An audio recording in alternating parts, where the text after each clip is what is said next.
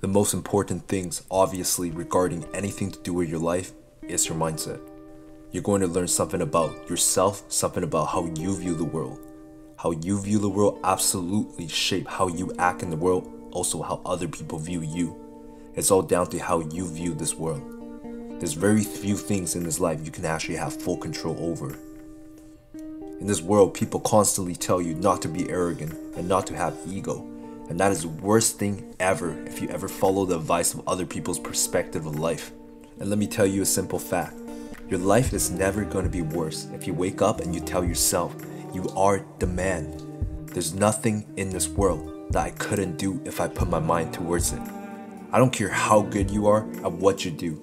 If I decided I'm going to do it, my mindset will be set and that will be better than you at whatever you're doing. And you have to believe that. Not just by saying, but believe it. And when you're going through life believing that you really is the man, you will lose some loser friends, but who cares? What you'll gain are the people that's on the same path with you. You're gonna meet some other believer saying that he is the man. Well, I am the man too, so let's make some fucking money. To start believing that you are the fucking man, even if you're not the man yet. That mindset inside of you is telling you you're gonna become the man.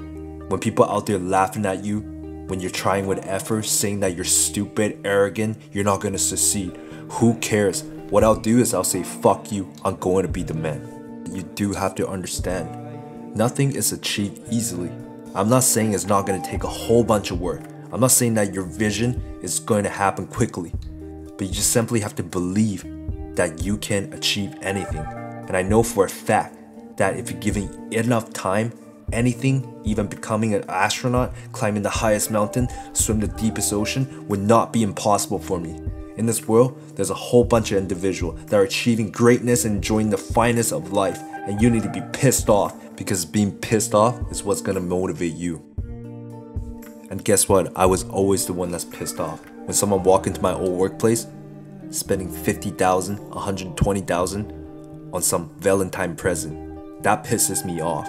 Someone driving a nice supercar picking up the girl that you always dreamed of. And someone living at the crib that his washroom is literally bigger than my bedroom.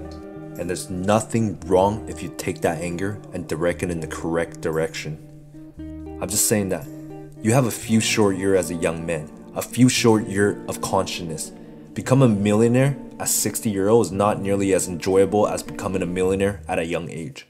Stop wasting that time on those unnecessary events. Because you know what? Nobody, absolutely nobody, gives a fuck about you as much as you care about yourself. The only person that truly gives a shit about you is yourself. And if you don't give a shit about yourself, you're kind of fucked. You're out there alone, absolutely alone. And don't you want to change it? The sooner you get your act together, the sooner you start to concern and panic that you are not successful yet. That need to piss you off and find that urgency in your life. Wake up in the morning and say you're going to do something for yourself today. Once you say it and that words are spoken, it will become action if you believe it.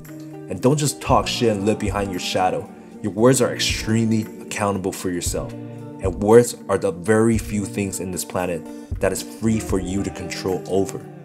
Your words has to be iron, and you truly have to mean it when you speak it.